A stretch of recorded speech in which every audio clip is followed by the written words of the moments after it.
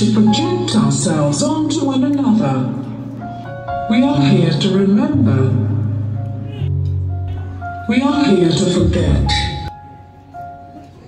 We are here to worship.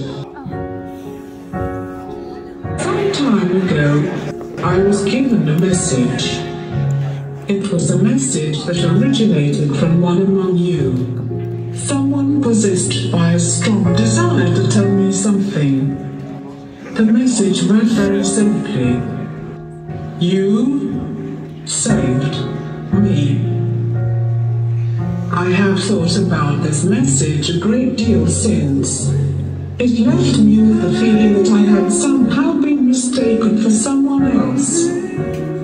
I did not save anyone. I do not believe I have the capacity to save anyone.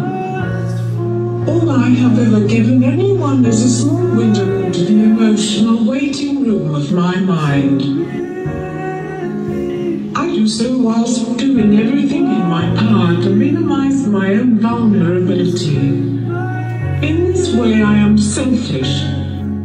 I choose not to give what others can, and yet I am the benefactor of this thankful praise. I experience a great deal of pain in my life. However, I do not believe I have suffered as you have suffered. Perhaps that is another reason why we are here. At the very least, we have all suffered. I would also like to take this chance to tell you something. Love oneself. It's not the easy task we are sometimes told it is. We are all limited by something. We are all guilty of something.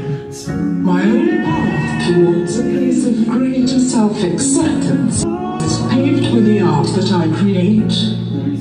It is a path I continue to stumble down at the expense of everything else. I am nothing without this music.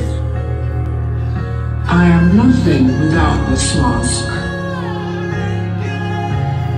So in this sense, the message I received was true, but only in an inverse sense. The truth is, I did not save anybody. You saved me.